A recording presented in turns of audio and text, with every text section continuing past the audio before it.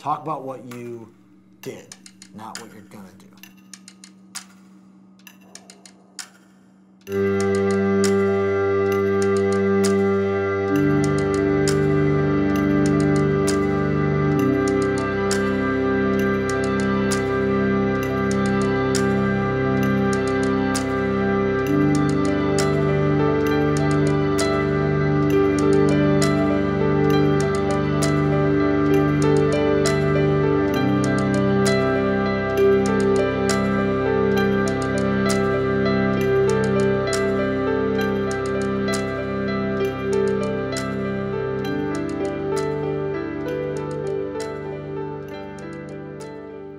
30 years ago, the chief curator at the DIA was at my studio, and they were considering my work for a show, but it wasn't a sure thing. And he said, why would you handicap yourself in such a way, John? There are many easier ways to make art than the way I've chosen to do it. Everyone wants to describe my work that I'm obsessive compulsive, and that's why I sit and put little dots of ink on paper. It has nothing to do with that at all. It's just about dedication and discipline and perseverance and persistence. You know that you're just doing something that's unique, that no one else does. That's what's always kept me going. No one else does what I do. And then everyone says, well, no one's crazy like you, John. But I'm not crazy. It's just something that's inside of me. For the last 8 years, I've been dealing with the glaucoma, so I've had to even be more disciplined and more dedicated to what I'm doing, because in case I really do run out of time, I'm down to one eye, so that's my motivation now. I gotta get it done because I get to do it. Yeah, you know, for me, I guess what gets me up in the morning is the freedom to create.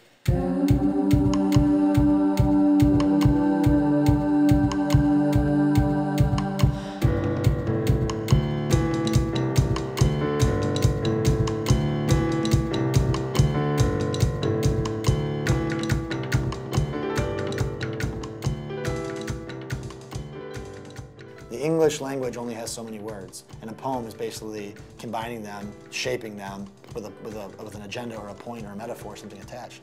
Well, you know, the world of food is not dissimilar, because you only have so many ingredients and techniques and influences and time of year. So the kind of composition, you know, not that I'm some brilliant poet or a chef, but like I use the same parts in my left brain, right brain.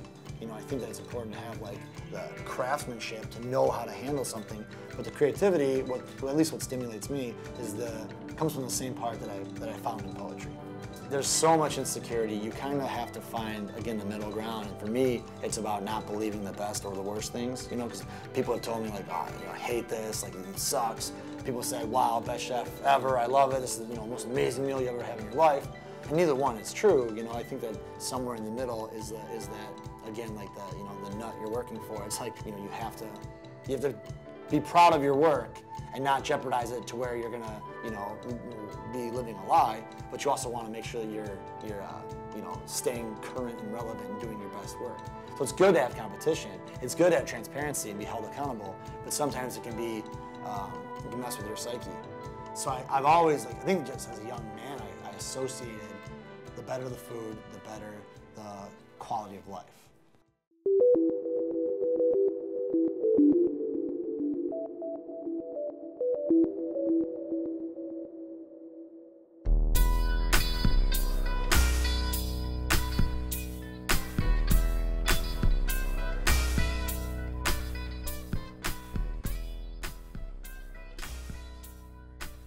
Creating is the only reason that people have a sense of self, a sense of purpose outside of their standard, you know, requirements of life.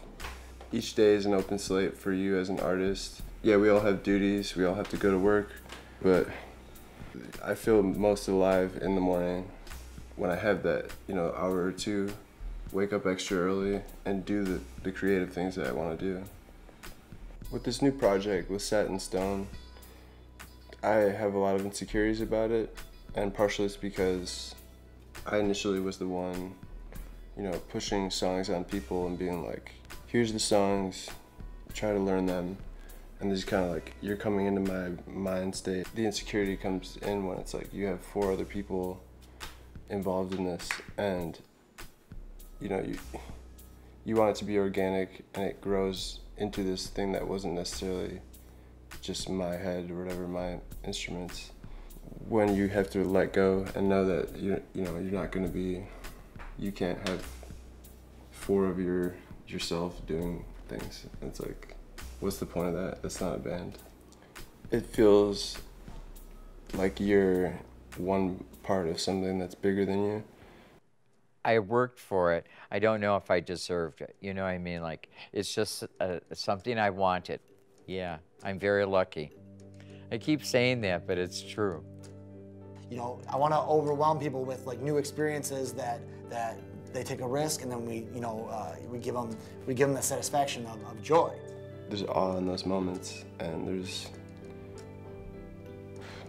you like feel it in your spine. You'd be like a little shiver. There's a lot of people that can do all kinds of artistic things, but you have to have something inside of you to end up with a career in art or a life of art. So in that moment though, anything could happen.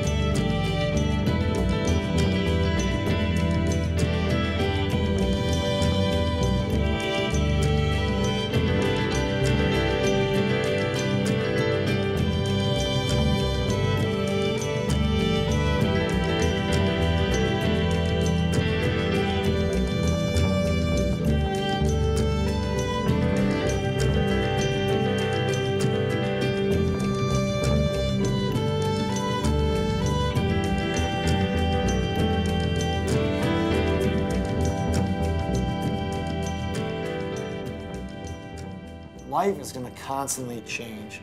You know, the target's always moving. Like, don't get discouraged because of 1 or 2 setbacks. Change is good. Embrace the change. You know, lean into it, and you know, allow your voice to find itself. Just so that's that person's thumbprint, you know, on the world. Like, maybe look at a writer, look at, you know, artists, look at musician. Hone your crafts, but don't be afraid to learn the next one. If you're good at one thing, you have to be better at it than anyone's been before and push it farther. You know, like, don't talk about your ideas when they don't have a place at the table. You know, wait, keep your cards close to your chest. You know, I'm here in film school, so if you're in film school talking about your great, you know, film that you're gonna make one day, like, I mean, it's kind of important, but also nobody cares, because there's probably 1 million films that are never even made. So like, you know, and there's a lot of junk that hits the big screen. So like, you know, it doesn't really matter. Keep that to yourself. Talk about what you did, not what you're gonna do. Oh yeah, go do it. I mean, that's a given.